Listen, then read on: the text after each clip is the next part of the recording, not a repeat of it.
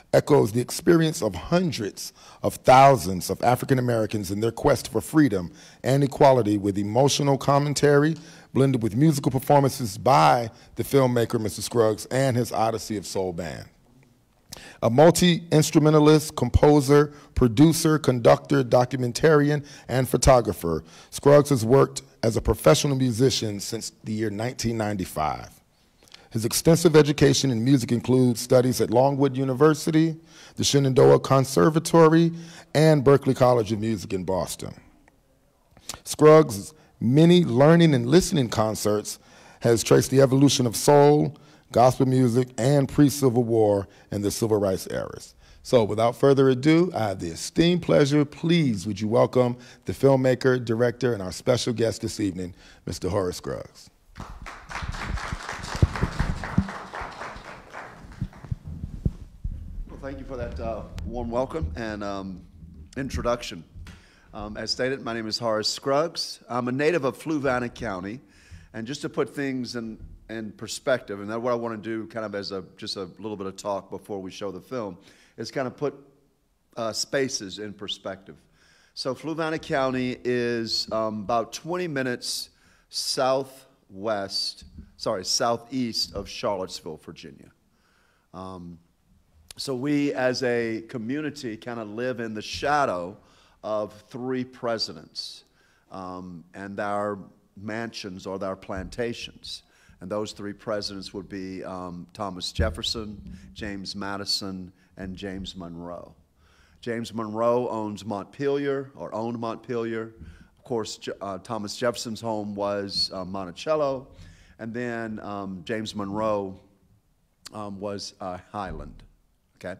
And so just a short distance from there is the county of Fluvanna County.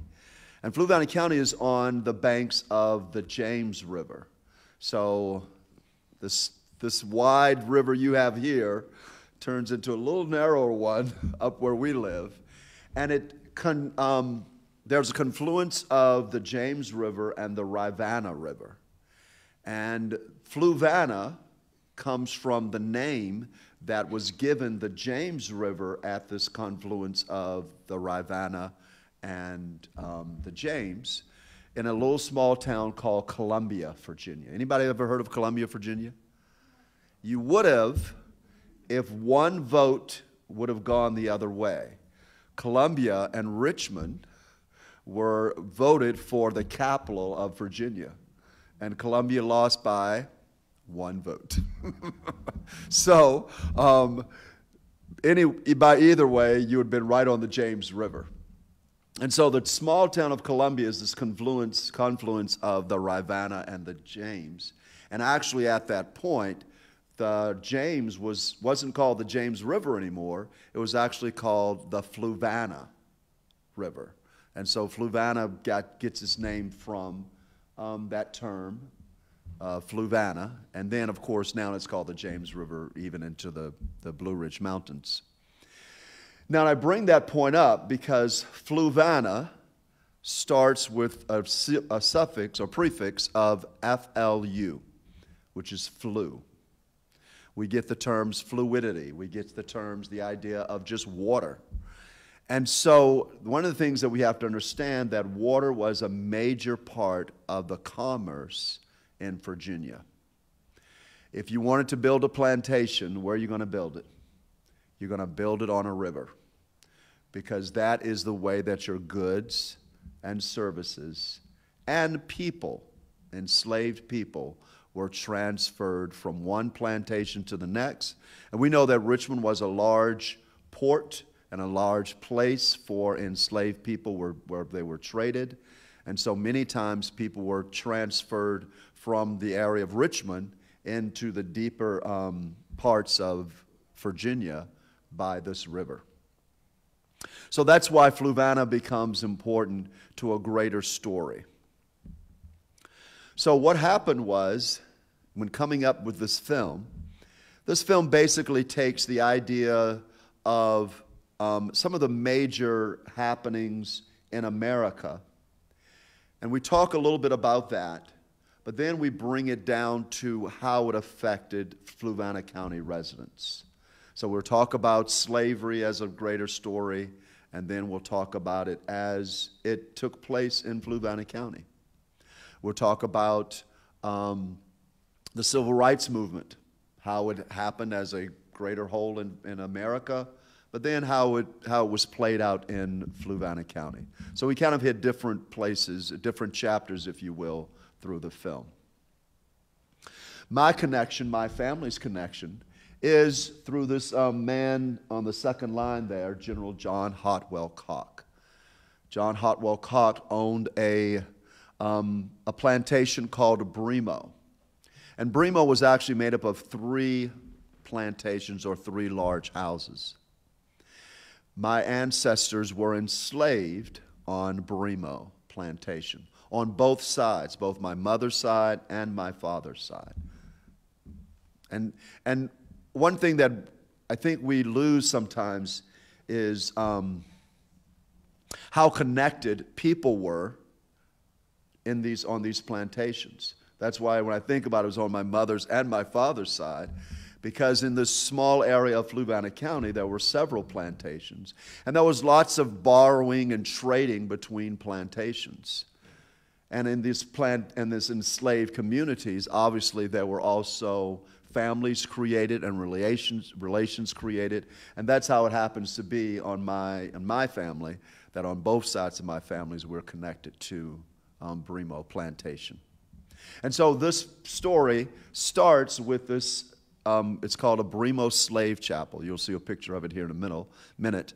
And the performances that we're having, we're actually performing in the slave chapel that still stands today. And it was very moving for me to actually be in that space where I am very confident that my ancestors would have also worshiped and would have also sung, and their lives were molded by slavery and being enslaved in this space. So I hope you enjoy the presentation. It runs about an hour, and then afterwards we'll take time to have some questions.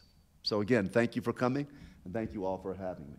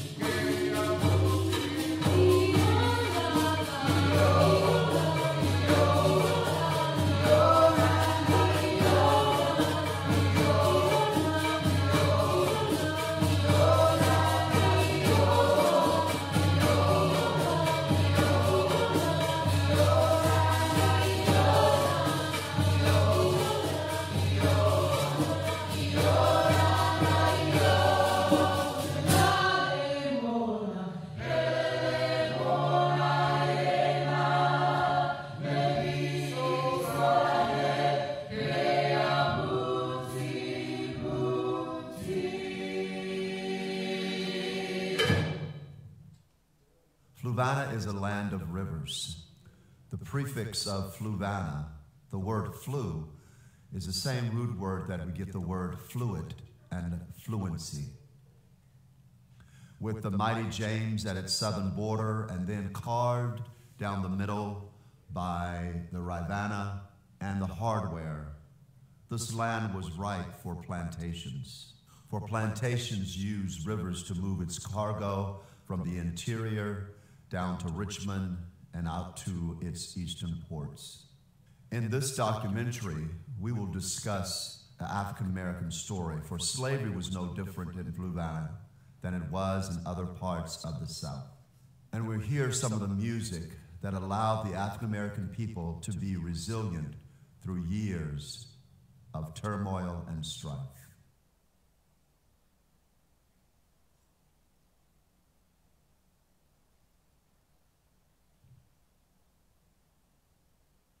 In 1619, 20-odd Africans were brought to the Old Fort Comfort in what is now Hampton, Virginia. They were captured from West Africa and endured the Middle Passage to come and work in what is now the United States, what was then the British colonies. The status of these Africans was complicated, and the status of Africans in Virginia was complicated for the first 50 or so years of the colony's existence. Race-based slavery hadn't been codified yet, and there was a combination of people who were enslaved for life to people who could buy and earn their freedom. However, in the 1660s, laws began to pass in Virginia that codified this connection between race and enslavement. John Hartwell Cocke Jr. was born in Surrey, Virginia, but his family owned and built a plantation on the banks of the James on what was Monacan land and is now Fluvanna County. And enslaved people that they owned built three houses over about 80 years called Upper Bremo, Lower Bremo, and Recess. He was a member of the society that sought to emancipate enslaved people and relocate them to Liberia in Africa, and yet he never emancipated all of his own slaves. In the 1850 census, he owned 61 enslaved people in Fluvanna County and another 81 in Alabama. The plantation, as I said, was where my great-great-great-grandfather was a slave, and he was moved there from another plantation in the state. But he was born in 1779 and died in 1833, I'm sorry. But he was a senior carpenter on the plantation. There's a slave cemetery at Bremo that after I found out I had ancestors there, when I visited, I had the opportunity to go to the cemetery, and it's still in fair shape. And my great-great-grandfather had a tombstone there that's in the cemetery, and he has the most prominent headstone there. And I think that's due to the fact that his son, Anthony, was a stonemason too. So it follows that Anthony would have been capable of putting that stone there and engraving it too. So his name is on there, and so that's something that I'm very proud of. Cocke taught his enslaved population to read and write, which was actually against the law in Virginia at the time. And as a result, he and his wife, who was their teacher, were subjected to violence. He also built the Bremo Slave Chapel, a place for the enslaved people at Bremo Plantation to worship. During the American Revolution, both enslaved and free Africans and African Americans fought on the sides of the colonists and the British, hoping to earn their freedom for their service. As we know, in the United States, what is now the United States, that did not happen. And many of the framers, or our founding fathers, owned people, owned slaves, and worked to protect their property and protect their right to own enslaved people in founding documents in the Constitution. Slavery would continue in the United States for about 80 to 90 years after the United States was founded. Plenty good room, plenty good room, plenty good room in my Father's kingdom. Plenty good room, plenty good room. Choose your seat and sit down. Plenty good room, plenty good room, plenty good room in my Father's kingdom. Plenty good room, plenty good room. Choose your seat and sit down. Plenty good room, plenty good room, plenty good room in my Father's kingdom. Plenty good room, plenty good room. Choose your seat and sit down.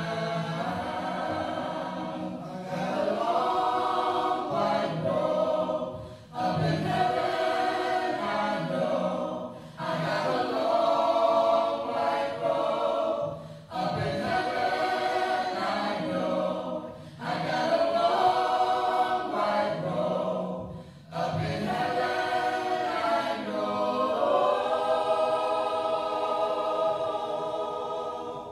Choose your seat and sit down. Plenty good room, plenty good room, plenty good room in my Father's kingdom. Plenty good room, plenty good room. Choose your seat and sit down. I got a starry crown up in heaven, I know. I got a starry crown up in heaven, I know. I got a starry crown up in heaven, I know.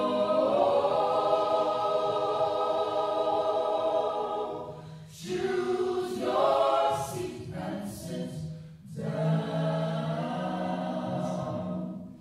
Plenty good room, plenty good room, plenty good room in my Father's kingdom. Plenty good room, plenty good room. Choose your seat, choose your seat, choose your seat and sit down.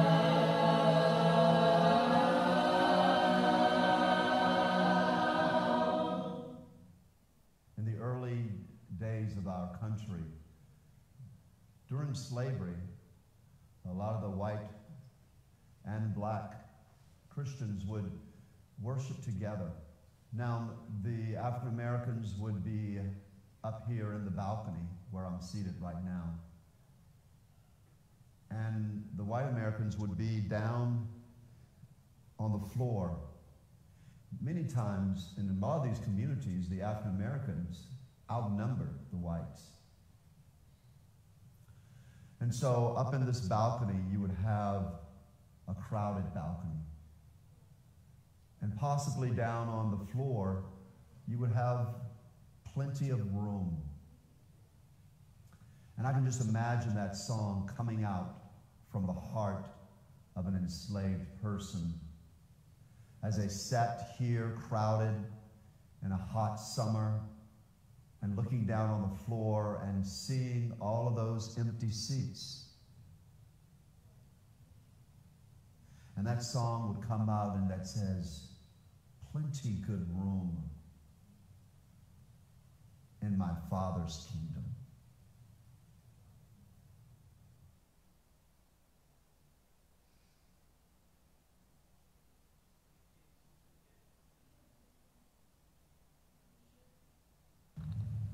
Pastor James Barrett. He was born in Louisiana in slavery, and when out of slavery, I don't know how he acquired a lot of property. So he had some property over here in Fluvanna County, and he moved to Fluvanna County, and he was a shoemaker. We had a church in the bushes, you know, after African Americans came out of slavery. They would put up, they call it bush harbors, where they would go in the bushes and serve the Lord. So he gave us the property where Thessalonians is today. So Lyle's Church is also known as the mother of churches locally because there was already an established hierarchy within Lyle's that included African American deacons who served the black population of the church. It was a simple thing for them to help plant black churches in the community, the first being Bird Grove. Bird Grove Church turned out to be a little too far away for some of the black population around Wilmington to travel for services. So a few years after Bird Grove was established, a church called Evergreen was established much closer to Lyle's Church, with the help of Lyle's again. However, African Americans continued to worship alongside their white brothers and sisters at Lyle's Church up through the 1940s. In fact, John Hartwell Cox taught his slaves to read, and he was greatly criticized. So a lot of the enslaved came out of slavery knowing how to read. Now, they acquired, each community acquired land, and sometimes, you know, money, maybe they paid 10 cents, 50 cents an acre, $1 an acre, and they built their church. There were little cabins and whatever. It could have been a shed on somebody's farm, and this is where they worshiped. If spirituals were made for the hard labors of slavery, then the early gospel was made for a newfound faith and a newfound purpose, and it was expressed in exuberance and joy and rhythmic vitality. I need the Lord to guide me every day.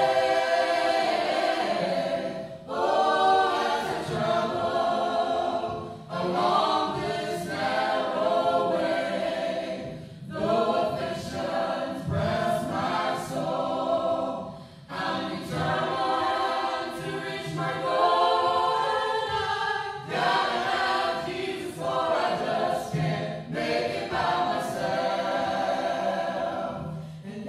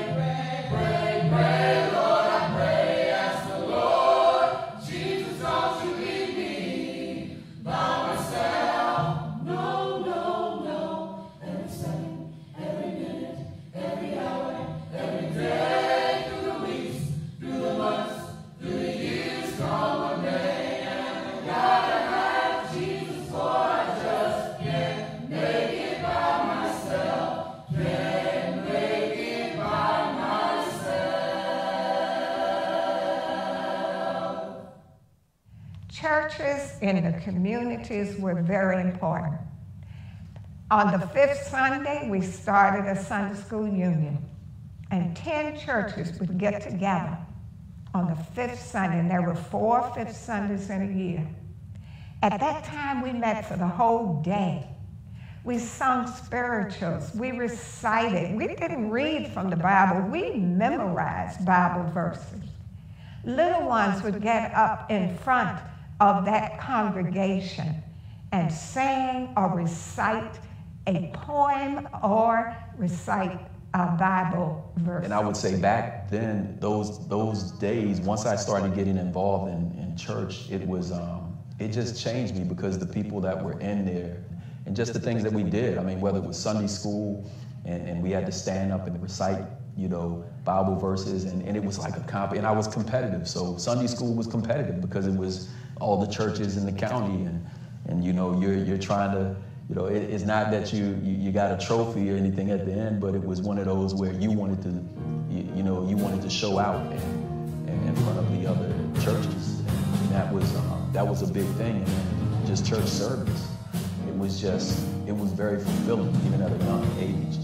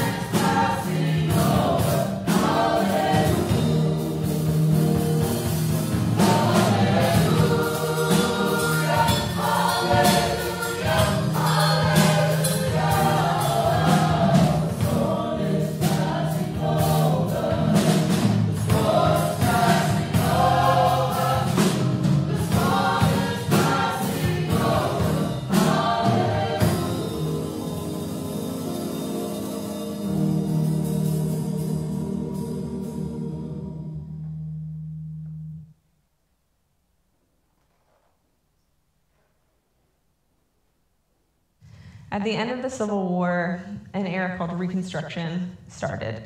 Reconstruction is not a very well known or talked about or understood time in the history of the United States because it was short-lived, and the lost cause narrative that the South perpetuated after the end of the Civil War made Reconstruction seem like a bad thing.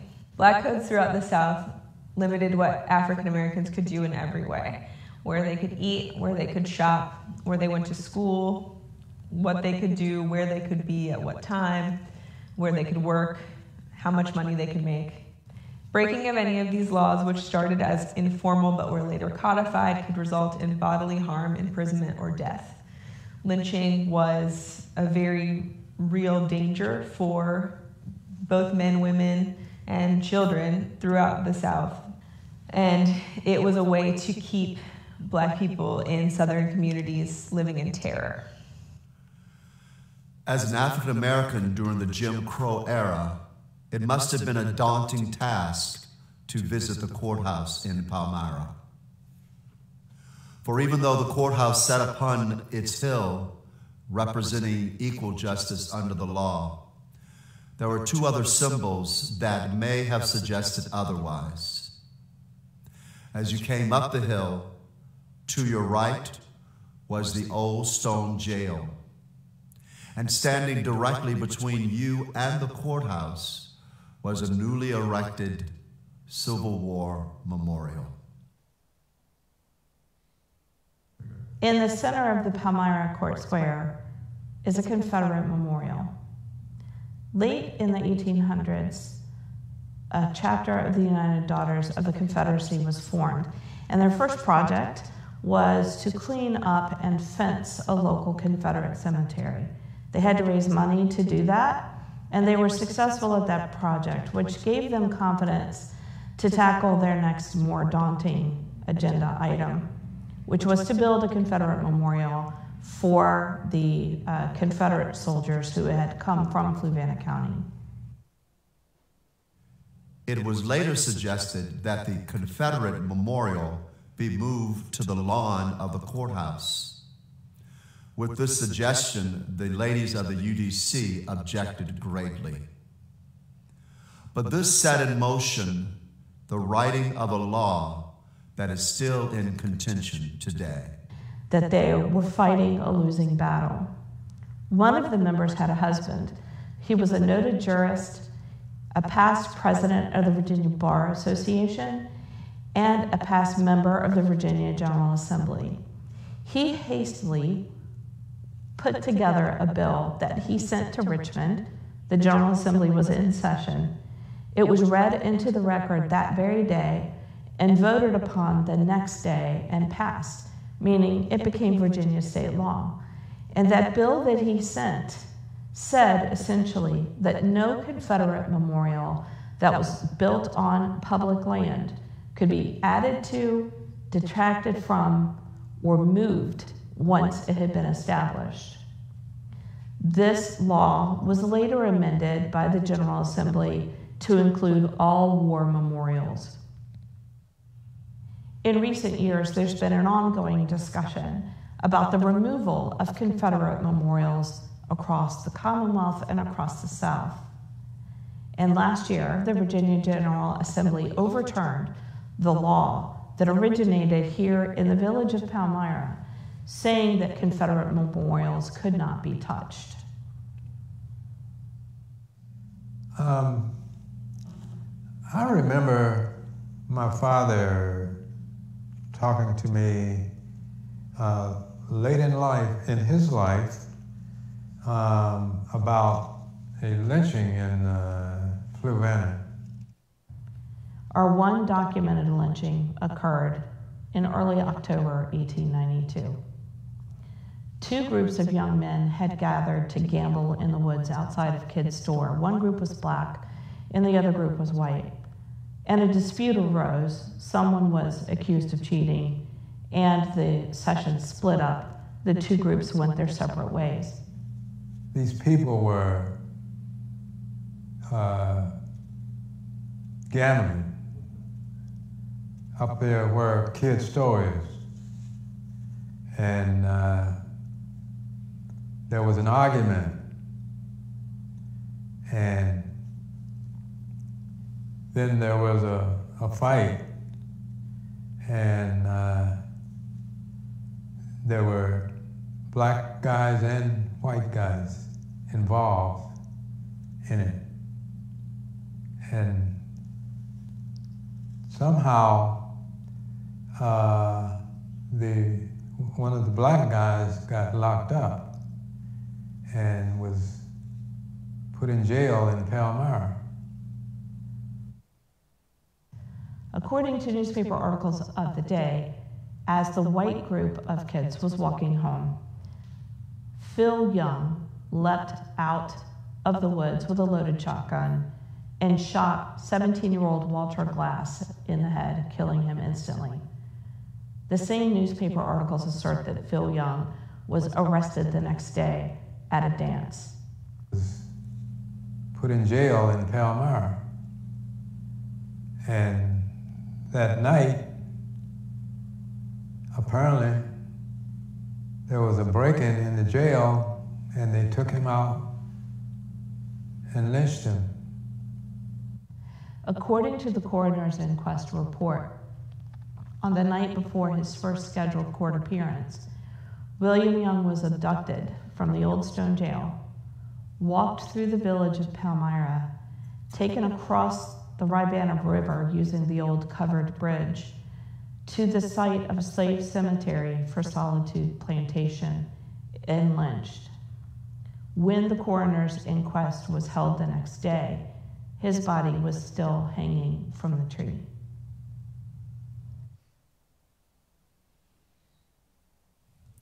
It would have been across this bridge, whose buttresses still stand today as witnesses to this murderous act. And it would have been in this field that William Young would have met his end at the hands of a murderous mob. I say that the coroner's inquest report is the only official document that we have because none of the participants in the lynching were ever identified or held to account for the murder of William Young.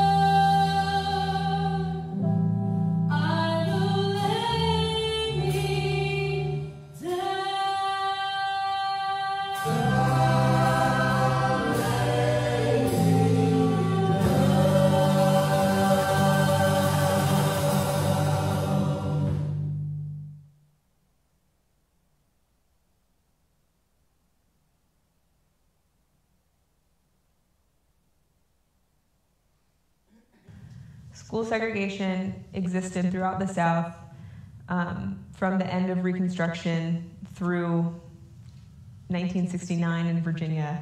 Communities had to deal with educating their students, educating black students themselves. A lot of counties didn't necessarily put money towards the education of African American students. Many communities throughout the South benefited from the work of Booker T. Washington and Julius Rosenwald and the Rosenwald schools. Julius Rosenwald established a fund with his family to pay for thousands of schools to be built throughout the South, several of which were also built in Fluvanna. The schools were built between 1917 and 1948, and they were responsible for educating thousands and thousands of black children throughout the South. And I went to Dunbar Elementary School, and it was a two-room school, and we had a limited number of teachers. We had, as I recall, my principal. My first principal was Mr. Jackson, and he was there with his wife teaching us. And I went to, started with the first grade and went to the seventh grade. Dunbar was a place where we had a lot of freedom. We went outside and played. Teachers didn't come outside. When they wanted us to come in, they'd ring the bell, and we would go inside. There were 2 and 3 grades in one room. Everything was on the chalkboard. We learned penmanship. We learned, not only print, we could write, do script. There were a lot of activities. But I recall that we had the pumps outside where you had to pump the water for the school, and we had the outside, the outhouses outside, restrooms outside, and we had to bring in wood for the heat, the stoves, and what have you. And you had to bring your lunch, and if you had any. My father drove the school bus. I can remember when my father came into the house and said to my mother, I need to borrow $1,500 from the bank because I want to be a school bus driver. But during that time, the bus drivers had to buy the chassis, and the school system put the body on it. And I'll tell you some interesting things on how he used the school bus, because part of it belonged to him. By 1958, it was obvious that the existing schoolhouses for Fluvanna's black children, including the Rosenwald schools, were no longer sufficient. The school buildings were overcrowded, and some of them were getting quite run down. With the threat of integration looming, the Fluvanna County School Board decided it was time to address the possibility of a consolidated grade school for the county's black school children. We had to ride the bus to get to school. I lived about a mile from the bus stop, so I had to walk a mile to the bus, get on the bus, and go around through Fork Union from Shores, and to get to the high school. And in that trip, we passed through by the academy and on by the White High School at that time to get to Abrams. But at Abrams, we had teachers that were more prepared than in the elementary schools, and that's because of the natural progression of what was available. And we had more subjects of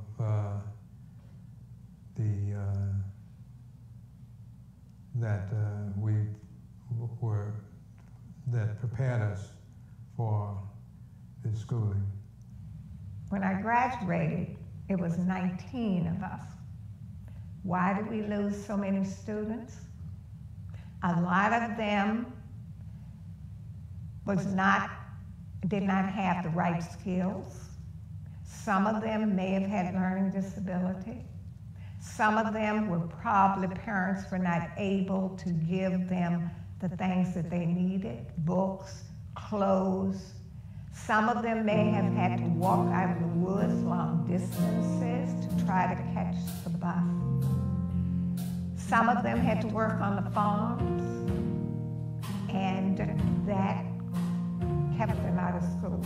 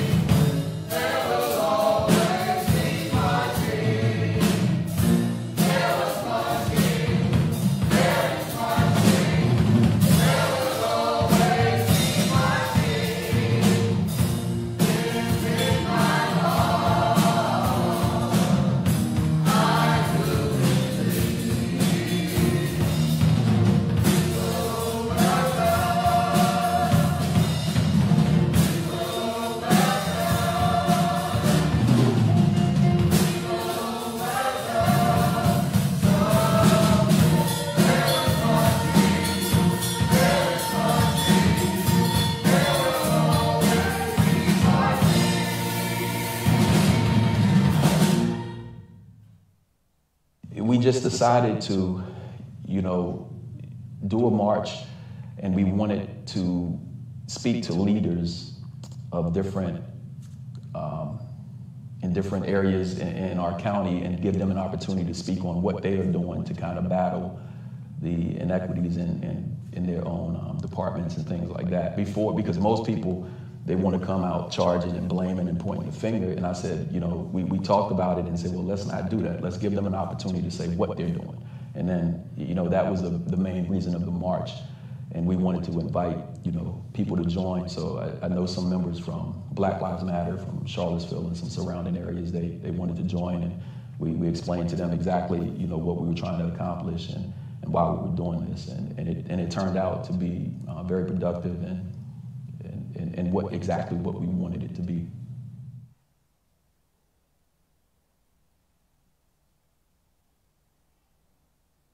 I think the thing is that not a lot of people know that those things are historical fact, and that's the problem. Like, not a lot of people have been educated on American slavery and slavery, especially in what's now the United States. There are a lot of misconceptions about slavery, and it's really hurting our understanding of where our country is right now. So we don't understand how we got here. And to talk about the stories that they heard from their grandparents and the things that they had seen as their parents, their grandparents were mistreated. And there were tears. People cried. And they would say, I don't want to think about it. It's almost like I passed through this era and I made it. And I don't want to go back because it opens up too many wounds. I'm not from Fluvanna, but my husband and I chose to move here and to raise our daughters in this community. One of the things that we liked about it was that everybody seemed to get along. People are friendly, outgoing, and often work together to accomplish great things. That kind of collaborative spirit really needs to rise to the fore now. We need to work together to fully understand our community's history and the roles that different people played in making Fluvanna the place that it is today. Until we can be honest about what happened before and have deep and meaningful conversations about it, it's going to be hard to move forward. So looking back is a really important part of moving forward. I would say the biggest thing right now is, and it may sound simple, but we always talk about change and how, we can get things better, what do we do to create change? And I always say when people start caring about the other person, then we can start, affecting change. And I would say here in the county, I think that's the case too, because a lot of things have probably been swept under the rug over the years. And I think now eyes are open more, and more collaboration between the races and having conversations and caring about other people. I think that's kind of the movement. That's what I'm looking at. I think that's what needs to take place right now, is that in order for change to happen, we have to have these conversations, and a lot of people stay away from them because they're uncomfortable and that type of thing. But the only way we're going to move forward is by having these conversations and also not being in denial of our own,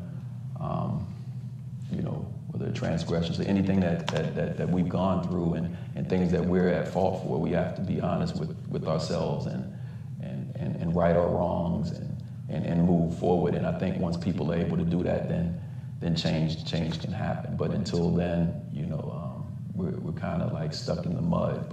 But I do feel that we're trying to move in the right direction. But we have to be honest. We have to have these conversations in order for us to move forward. And this is I think that's where we need to be headed here, and not just Fluvanna. Well, we'll speak on just Fluvanna County, but in Fluvanna County, that's the way that we can move forward. It's a little bit easier to listen to it now, because it's almost like you say, we have arrived. Look at how much progress we have made in this time. Look at all the things that our ancestors went through. But look at us now.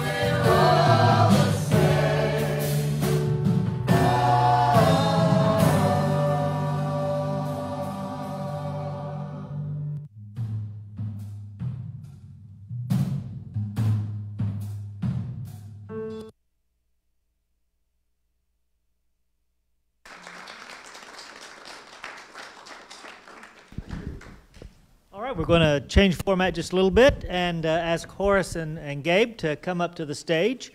And I will circulate with the microphone, so if you have questions, put your hand up and I'll bring the mic to you. We'll ask those questions to Horace. So somebody get us started.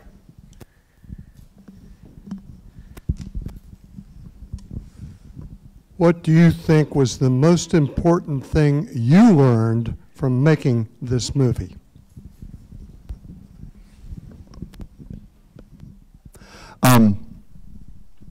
There are lots of stories in there that I didn't know, when I started digging in and diving in. I think the lynching was probably the most, thing that changed me the most.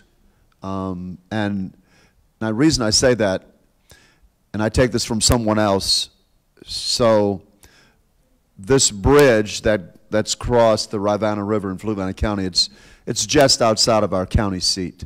And so Route 15 runs right past. Route 15 would have been on that bridge, back at that time. And someone said every time they drive past that bridge now, they can't help but think about what happened there, the lynching that happened. And I think that's one of the things that that kind of permeates my life in Fluvanna now, is that every time I drive past a certain church or a certain building or in ruins of an old mill or bridge, I begin to think of the people that lived during that time, both African Americans as well as white Americans, who kind of shaped our county. And we can take that at the national level, that all these little places that we pass. How many of you were born and raised in Hampton? Not that many? We got two. Wow, that was like Fluvanna County. We have a lot of people that moved to Fluvanna County. But in the same sense, you drive past these little places and you go, wow, that happened there. And I'll finish by saying this little story. There's a building in our town. It has 2 doors on the front of the building. There's this little white office building. And I come to find out that that little building, one door was for African Americans, one door was for white Americans. And it was a dentist office. It actually was a physician's office. And my mom talks about going to there. And she said it was so funny because, they had 2 waiting rooms. But if the white waiting room got crowded, well, guess where the white folks would come and sit? Over on the black side. But those are little monuments, if you will, in our county and in our spaces that we live that harken back to the times that we've forgotten. So I would say just to kind of look for those, for me, it's just like looking for these little spots in our county that remind us of things gone past. Thank you.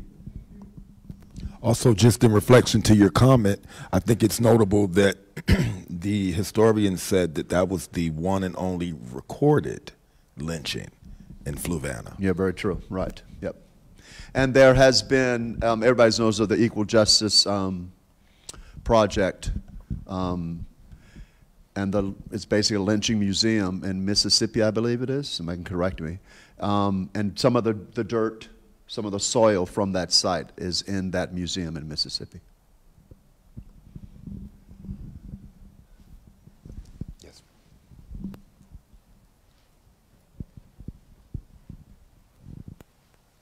I'm just a little unclear as to where Fluvanna actually is located. What direction or? Sure. Fluvanna County, if you would go up 64 straight west, I think it's about 140 miles. Take 64 straight west. Just this side of Charlottesville, Virginia, okay, to the south is Fluvanna County. It's almost in the center of the state. It's a very little square. Fluvanna County came out of Albemarle County, which came out of Goochland County. Okay. What's the population there now? I think Fluvanna runs about 27,000. Oh. It has a gated community, so it's very populated on its northwest corner. But then the rest of the county is pretty much like what I remember as a kid. And I'd like to mention my cousin, my first cousin, and her daughter are here. They live up in Newport News. And so we're the same generation, but when we talk about the ancestors that were enslaved in Bremo, we're also talking about their ancestors as well. We've got a question right behind you. The singing group, are they related? No. Well, I shouldn't say no. The lady in the middle is my sister Gail, one of my sisters, Gail. And then there's a husband and wife in the group, E.C. and Nadia. And then the bass player and the drummer are son and father and son. So, yeah. I have a question. I'll hand the microphone to me. I noticed and maybe I missed a little bit of something there, but about the lynching. It said the lynching was it done at the African American cemetery or taken to? Because I noticed that the film showed the empty field was where the lynching took place, and I was wondering if the cemetery had been moved. Right. So, as it's, I'm sure is here as well, at some point all the land was probably part of somebody's plantation. And so where the lynching takes place was on a plantation called Solitude. And it's basically on the banks of the Rivanna River.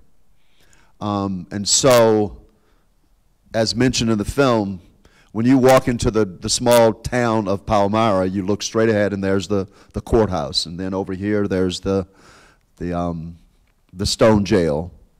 And then right in the middle is the monument, Confederate monument. Just down the hill, across the river, was that old covered bridge. And so they would have taken him out of the town of Palmyra. You know, it's legislative jurisdiction. You know, you wouldn't want to murder somebody in the town seat, right? So you would take him out of that town. And then there was where there was an old plantation and an old cemetery for enslaved people. He was lynched there. Yep. What year was that? Oh, not sure if she mentioned that. I think it was like the 30s, I think. Maybe the 20s. Oh, the lynching. The lynching. Are you asking the year of the lynching? When was the lynching, yes. Did anybody catch that? And second follow-up question, was that like a deep, dark Palmyra secret that you had to drag out, or was that common knowledge around town? Was that remembered? Joe Creasy, who speaks as a retired Army, he said when he was told about it, his father would always whisper. Even if there was nobody else in the house, he would always whisper. So I think it was something that was known in the community, but if you were old enough and if somebody told you about it, I had never heard about it until digging up this film.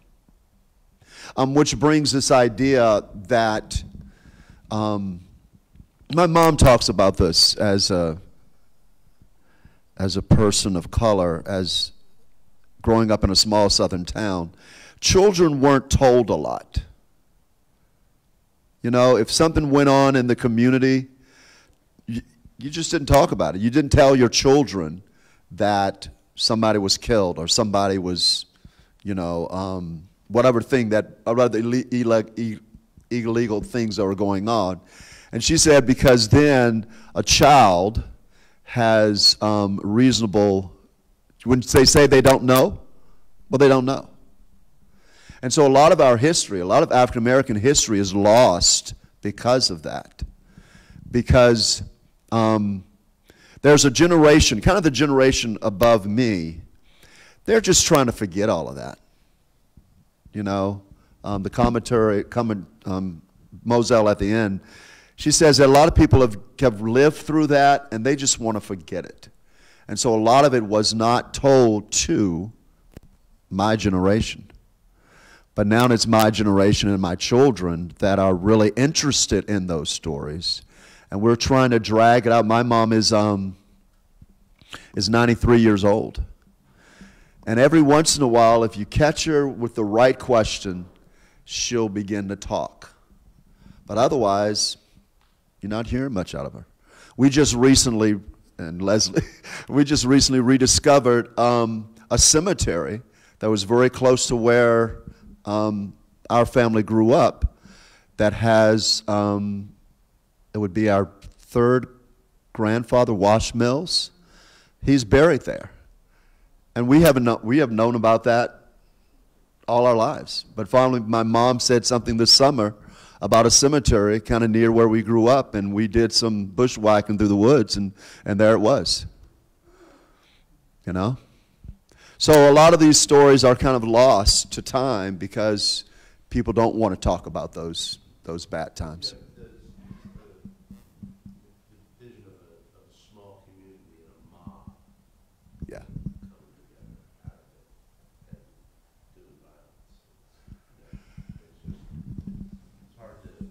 Right, it's hard to fathom, right. And then, you know, if it's a small community and this has happened, how does the community bury its sins? I think a lot of times people, and my mom put it this way as well, she said, you know, people in Fluvanna County get along, blacks and whites get along, as long as everybody stays in their place, you know. And I think when the chips are down, so to speak, then that's when those mobs and that kind of real racial hatred can show up. Yeah.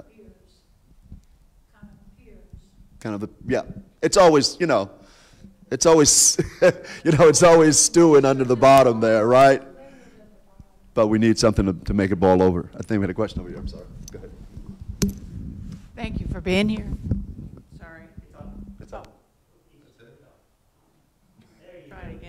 Thank you for being here. The General John H. Cocke, help me here, Little England Chapel, Mary Johnson, and her stories. There was a restaurant reference. Is that a connection, or do you have any historical connotation from him? Because there were properties here. Carolyn, help me here. Pardon? Okay, so possibly related? Okay.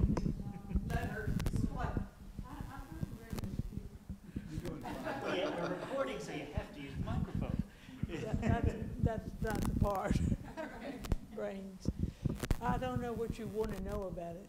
Well, I'm trying to figure out, is there a connection between the property or the family here and because I remember her talking about that property and either being donated or family living there. Well, there were two families that lived on the entrance to the Hampton Creek, sort of across from HU, and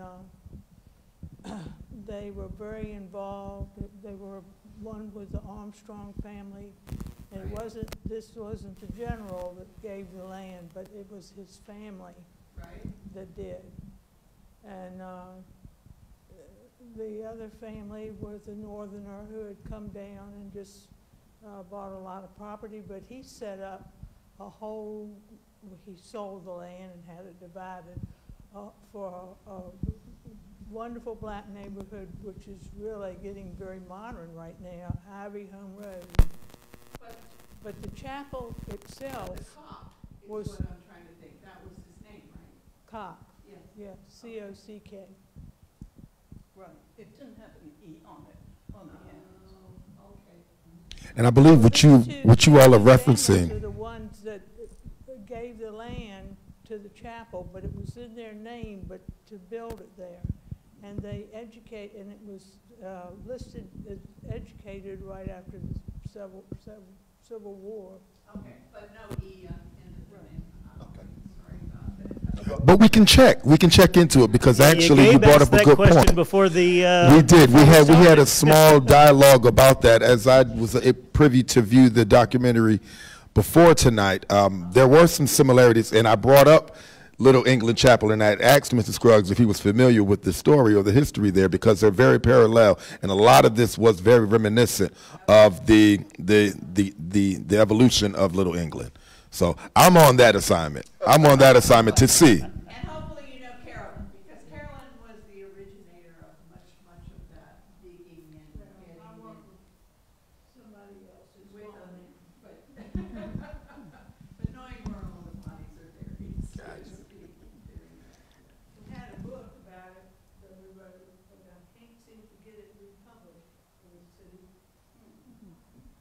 I have a comment. Okay. No, I was going to say, are you done? I'm sorry. Are you done? I have a comment and a question. I'm from a small town in Georgia, and this story resonates, you know, like many other small towns throughout the nation, and you also spoke on that. And you may have said it, but how far are you away from Monticello? So Monticello is, I mean, where I live now, Monticello is about 20 miles away. So interesting, and that's interesting that you bring that up, because Cocke and Jefferson were contemporaries.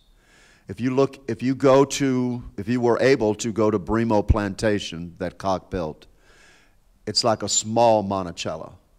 How many of you have been to Monticello? Wow, good number of you. So you notice that the main house is above ground, and all the service quarters are below ground. Well, it's the same thing at Bremo. When you come up to the front of Bremo, you're looking at this rotunda, pillars, big columns on the front, and it looks like it's just sitting there by itself. And then behind it, you have the James River, valley, floodplain. You walk around behind, and there are two wings, and that's where all the enslaved people would have been working below ground, and then shuttling food and whatever services that they were providing for the house behind the scenes. Yes? Is it open to the public for tours? No, Bremo is still, and we had this discussion before, interesting enough, I recently got to go into Upper Bremo, which is the big house, that's the term we use, that Cocke designed. So John Hartwell Cocke's descendants still own Bremo Plantation. And just 2 weeks ago, I got to go into the building with my daughter. We were invited.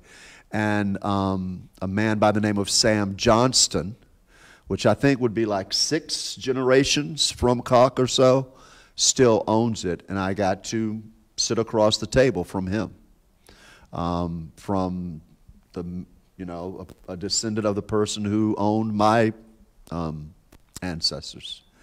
It was very moving. It was very kind of, when you walk into a space like that and you're very cognizant of what happened in that space and what could have happened in that space, it's very heavy. But the wife of Sam Johnston is from California. So she's very open to trying to get past that history. Yeah. But I don't think it, right now, it is not open to the public for tours. Yep. Mm-hmm. I had a question I wanted to ask. I know you were speaking about keeping the history and reciting history, and that's how stories are created, that's how stories are told and carried on with regard to family history and ancestry and lineage. I'm curious to know if there's a percentage that you could come up with how much of this documentary history was actually documented for you to take a look at, and how much was just stories being told? I'm thinking of the people speaking. So my daughter, which is Hannah Scruggs, who speaks at the beginning. So she did some research. She's a genealogist, historian. So that would have been, on paper documented. And then Trish Johnson, our historian for our historical society. Those kinds of, so out of that, what percentage is that? Maybe 30% of what we're talking about. The rest of the people are talking from just stories that they've heard from their parents or they have experienced themselves. So I think you bring up a very good point, which is this idea that this information is being passed from one generation to the next. And we talk a lot about in our historical society, which I'm a part of the board on our historical society, is that, you know, we're losing a generation. You know, every few years you lose. You know, like I said, my mom's 93 years old. You know, within 8 to 10 years, those stories would have been gone. And we know that the stories are lost long before they pass away as well. And so I think it's important to kind of grasp some of these stories and write them down and document them. Absolutely. Have you done a family? I think he's going to get the mic so the other Yeah, because we do have, I'm sorry, and for those of you who are just joining us, once the presentation has already started, we do have an audience live on Facebook, so that's why we're asking for the microphone so they can hear us as well. And I'm not sure if we're tracking for the comments on Facebook, but if you do have comments, please submit them. Yes, ma'am. I just wondered, you've done so much research, but have you done your own genealogy of your family? Do you have a family tree where you can trace the descendants? Yeah, I have a daughter who's a genealogist. Oh, okay, yeah, you said that, so you cheated. No, I tell people that, you know, when it comes to genealogy, it's too much like math. I mean, there's just like all of these lines that go, you know, okay, you got your mother and father, and then it just turns into branch. But yes, my daughter has done extensive, and then I have a sister who's done a great deal of work in that. Did you find any surprises? Did you find that you might have been related to someone else in your town? I don't think so. Interesting for us, our last name Scruggs, we don't know, that is a maternal name in my family. Mm-hmm. That is not a grandfather's name. So we don't know who my grandfather's father is. Mm-hmm. So I don't know who my great-grandfather is on my dad's side. Mm-hmm. So that's kind of the only dead end that we really have. Yeah. I have one last question. Sure. Bremo Plantation, what's the name Bremo? Where did that come from? There's some, I think that was an Old English name. Okay. And the town that is there now is called Bremo Bluff. Okay. I think you can Google it. It may show up. But yeah, so the town is Bremo Bluff, which was my mailing address growing up as a kid. And just to address the gentleman in the back with your question earlier when you were saying about such a small town, yet when you see the mob for the lynching, it seems like everyone was there. And I can't speak for that particular lynching, but I've done much research on other accounts. And unfortunately, a town lynching was very much a celebratory event. So oftentimes individuals would come from the neighboring city, the neighboring towns to witness what was the spectacle to be had. So oftentimes you saw individuals that weren't always from that particular town or county, but they came from near and far, and they created a day of engagement, if you will, to witness. Yeah. I have a few comments from Facebook I'd like to put to you. One from Laniel Naylor, who comments, my Naylor, enslaved African ancestors lived in Fluvanna County. From Jonathan Beadham, just a compliment. Great documentary, weaving history, music, culture, and message of how we all need to work together. From Audrey Cannon, my great-grandmother Payne is also from Fluvanna County. She married a Carey. And she also says an outstanding documentary.